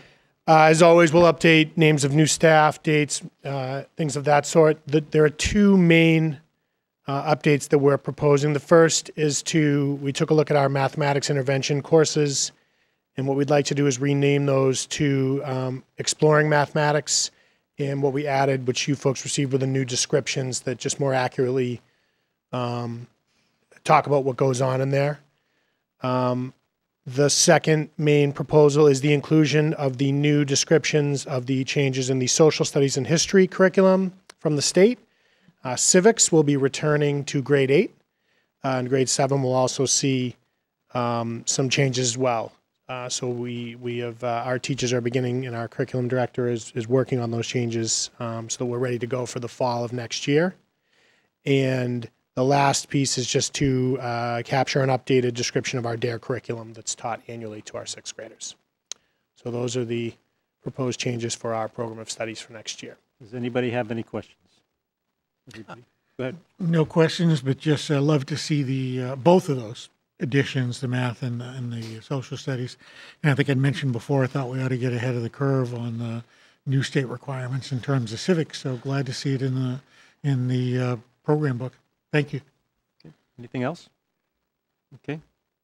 All those in favor for first reading, say aye. Aye. Okay. Thanks, Adam. Thank you. Next, we have our high school program of studies for a first reading. The superintendent recommends the DHS program of studies for a first reading. So moved. Second. Okay. All right, I promise I'll be efficient. I have a PowerPoint, but I'll be efficient. So today we're going to just review the program of studies for the high school. Again, the purpose of the program of studies, we're making some adjustments to the graduation requirements. We're proposing some new courses and just wanted to highlight some other refinements just for your attention. Just to provide some context on the purpose of the program of studies at the high school level, it serves as a real foundation for our community, coupled with a student handbook that provides insight into not only what courses we offer, but also requirements of students beyond the classroom, such as community service, and then what students need to do to graduate from DHS. The first element we wanted to talk about was our graduation requirements. Under the direction of Dr. Colombino, we vetted our ideas to various stakeholder groups, including the school council, the faculty, our students, the policy subcommittee, and then central office administration. And starting with, and if you can believe it, we're talking about the class of 2023 already. So our current 8th graders and beyond. So 4 major things that we wanted to bring to your attention. 2 of them are a little more cosmetic. We're adding the idea of pathways into the elective category to support the creation and implementation of the innovation pathways. We collapsed the technology and engineering credits to make sure that students have a wide variety of options to satisfy those requirements. We increased the amount of fine arts credits required by 2.5, so for a total of 5 credits. And we reduced the number of physical education requirements by 5 as well. Additionally, you'll see that there's includes computer science. The Department of Elementary and Secondary Education and the Mass Corps are now allowing computer science classes to be counted for math, science, or technology, depending on the needs of the student, which I think provides this great flexibility in meeting the students' needs and kind of figuring out if they're more interested in the computer science piece, the tech ed piece allows them to pursue that. And again, these changes in credits allow more flexibility for our students to kind of pursue what they're passionate about. When we're talking about proposed courses, we wanted to leverage the expertise and interests of our faculty members. They have a wide-ranging skill set and interests in what they pursue. We also wanted to identify what student interests were and what their career aspirations were. And obviously, in a student body as large as ours, we have a lot of kids who are interested in a lot of different things. So we wanted to create innovative courses that engage them in different ways, develop passions, because I think that's a large part of what we do at the high school is to help students figure out what they want to be and who they want to be when they leave us, and then prepare them for their post-secondary experience. So the largest change you'll see is with our 12th grade electives, ELA electives. We opened the door to our ELA department to really think about what 12th grade ELA would look like. And so we allowed them, or they came to us, and we made some shifts and are opening the door to mirror a little bit more what they would see at the college level. We would still align to the standards that are given to us through the state, but would also look at those through specific lenses. And the ELA teachers really took it and ran with it. And we have 12 new course offerings to offer to the students to see what the interest is. Everything from Page to Stage, where they're looking at drama, to Literature of Change, where you're talking about social activism, to Project Citizen, which is a more policy, social service kind of bent. We're really excited about those opportunities for students to kind of explore ELA through a different lens. What you'll see are wellness electives. In the last year, only 20 students have taken a health class in their junior and senior year. We wanted to change that. And as you can see, although health and PE are 2 separate credit requirements, we combined the department and we created a wellness department because we really felt that those 2 disciplines are really connected in creating an environment for students to be able to make really healthful choices.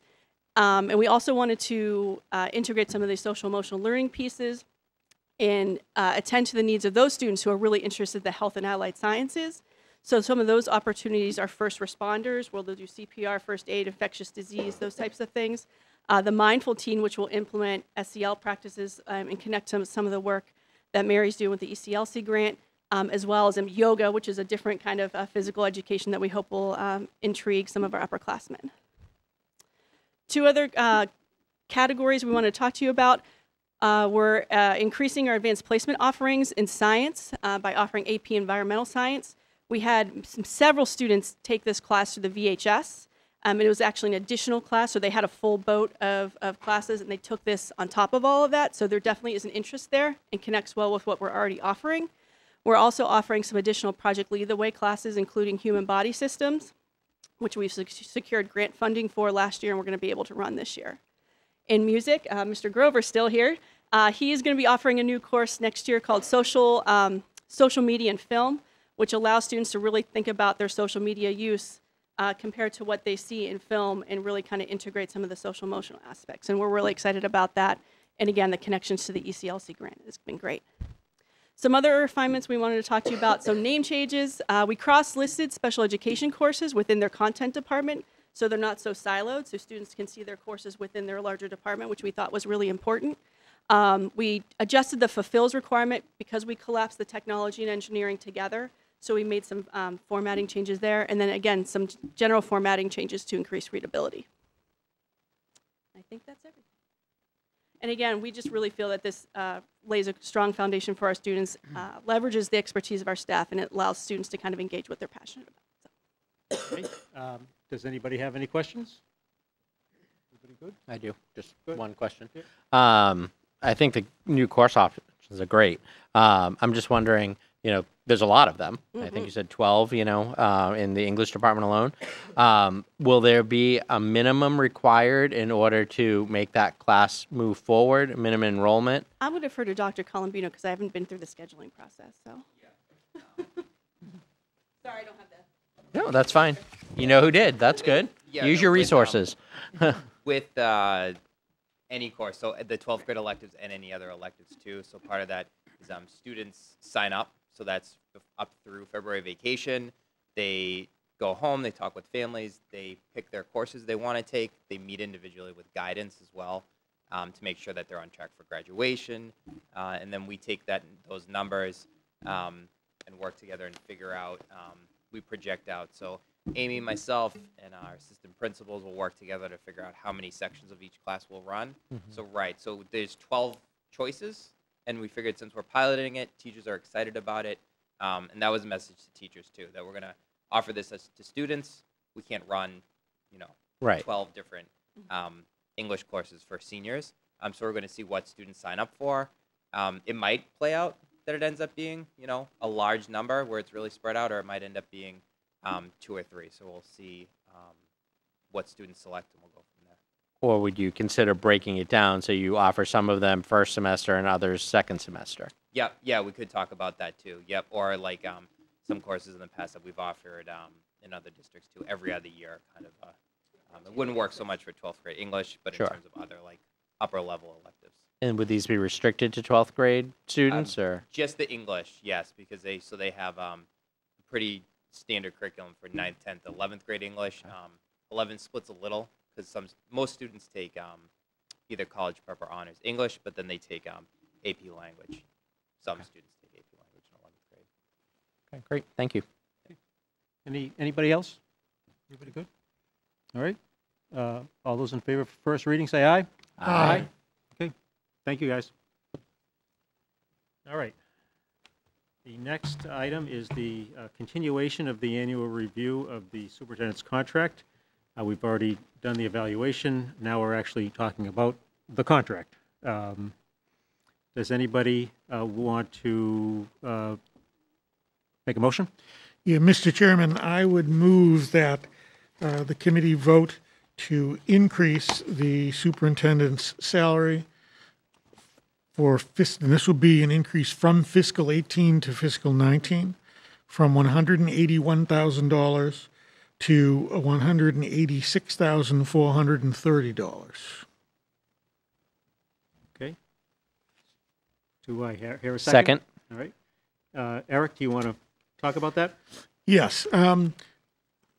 We basically go through the same process every year. And the first step is obviously to evaluate the superintendent's performance, which happened last month. And it's very clear that all of us on this board are very satisfied with the job that Lisa does, more than satisfied, and appreciate what you're bringing to the district.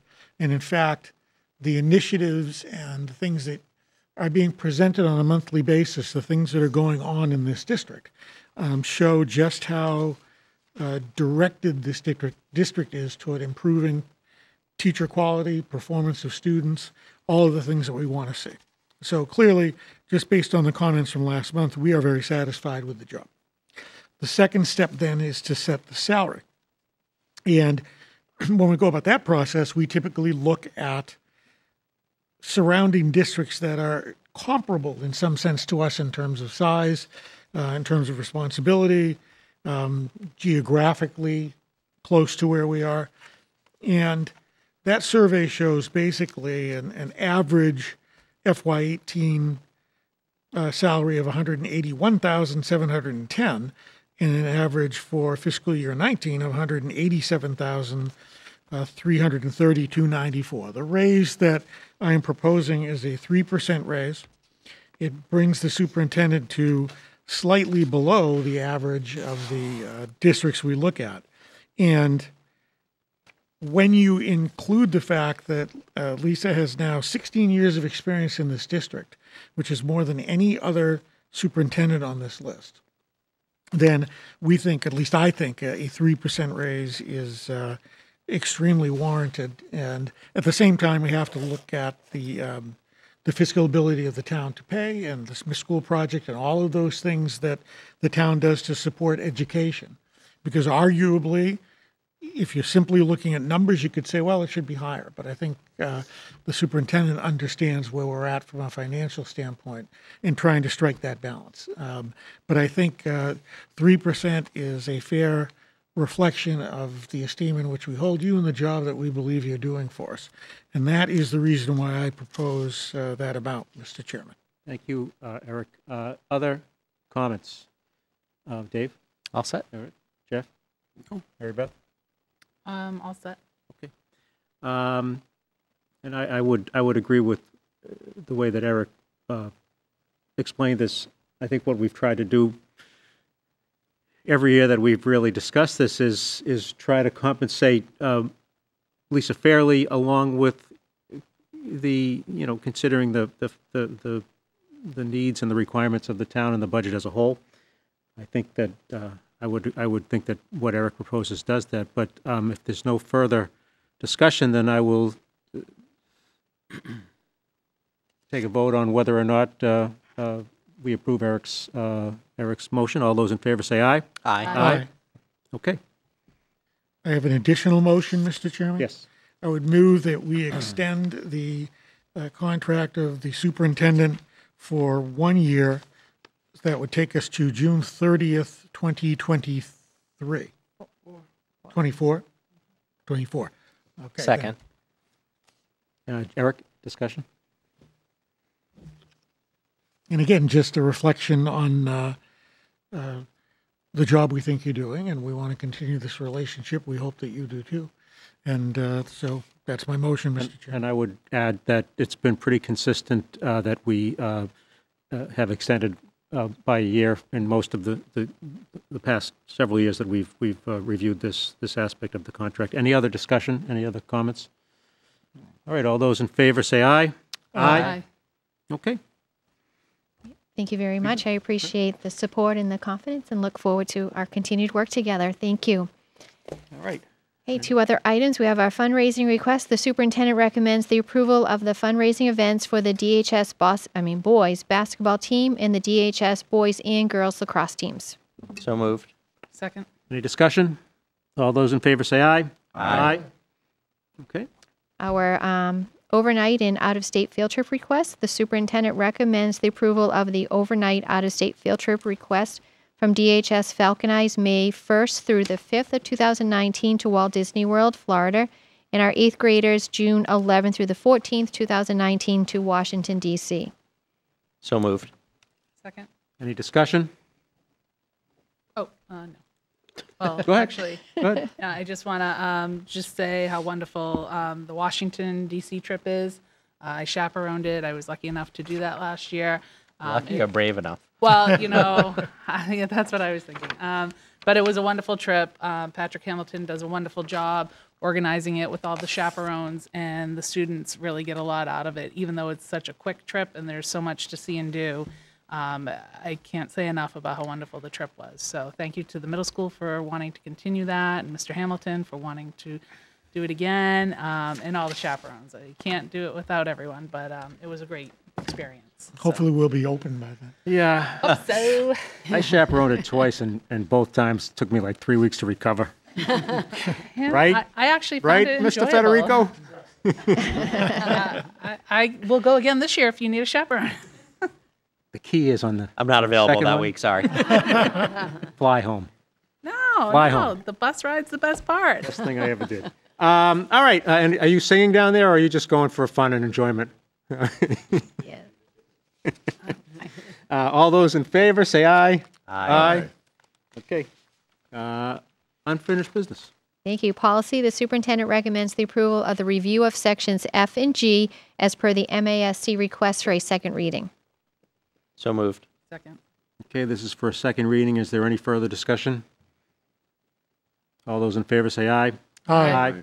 Thank you. Our wellness policy, the superintendent recommends the approval of the review for our wellness policy for a second reading. So moved. Second. Again, for second reading, is there any further discussion? All those in favor say aye. Aye. Okay, order of business. Thank you. Under communications, we have our link to our North Shore Education Consortium, and our annual report for the 2017-18 school year is now available. You have it electronically, and we'll also have a copy in the district offices. Okay. Legislation. Eric, anything else? No, I covered the, that was the substance of my conversation today. Great. Deep? Our monthly meeting is this Wednesday at 7:45 at First Ipswich Bank on High Street. Also, the Deep Spelling Bee, Holton Richmond Spelling Bee will be taking place on Thursday, February 7th, with a snow date of the 14th. So looking forward to that. And that's it right now. Danvers Cares? I just want to highlight that the family workshops are starting up again. So the family workshop series, which is going to be held, they're always held in the Gordon Room of the Peabody Institute Library, 6 to 7:30. There are 6 coming up. The next is January 22nd, and it is regarding developmental stages. So a lot of good parental information on those. Definitely encourage everybody to go to the Danvers Cares website to get those. And every meeting I'll just be telling you the next one. So January 22nd, and then February 6th is one right after that, because I think our meeting is following that. So that's observing your child's behavior, which will also be very, very good. Okay, great, thanks. I don't have any update on CPAC. Is there anything coming up that we know about? Okay.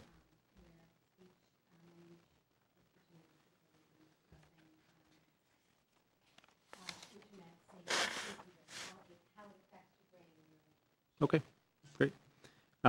Policy, I don't think we have anything new on policy this No, we're month. going to wait till the next month. Thank you. All right, and then the Diversity or Human Rights and Inclusion Committee, we've already heard from Paul Pollack. Is there anything else that we want to talk about tonight? No, I definitely encourage people to go to this. It's excellent. Okay, great. Minutes.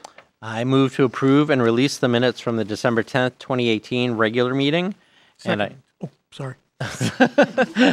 And I also move and approve the minutes from the December 10th, 2018 executive session meeting not to be released. Second. Eric really wants to go home now. Well, he wants to get to The Bachelor. That was good. Any further discussion? All those in favor say aye. Aye. I gotta know who gets the rose. Yeah, who Budget. doesn't? You have two reports tonight. One is the FY19 mid-year transfer report that primarily reflects some fine-tuning of numbers that we missed as we implemented the budget over the summer, as well as transfers to balance grants, as well as our last settlement we had with the Administrative Assistants Union over the course of the school year. Then you have the December budget report. Happy to report we remain on budget for this year. Okay. Thanks, Keith. Personnel. the monthly, thankfully, low volume changes that we have. One point to highlight is the addition of a 0.5 preschool program at the Riverside School starting this month to help address our growing enrollment that we talk about month in and month out, and a little preview of one of the items that you will see next month at the budget hearing. We love previews. Dave? No, we need to know when our next meeting is. Oh, when is our next meeting? February 11th. Dave? Now I would like to make a motion to adjourn. Second. All those in favor say aye. Aye. Thank you. Good night, Danvers.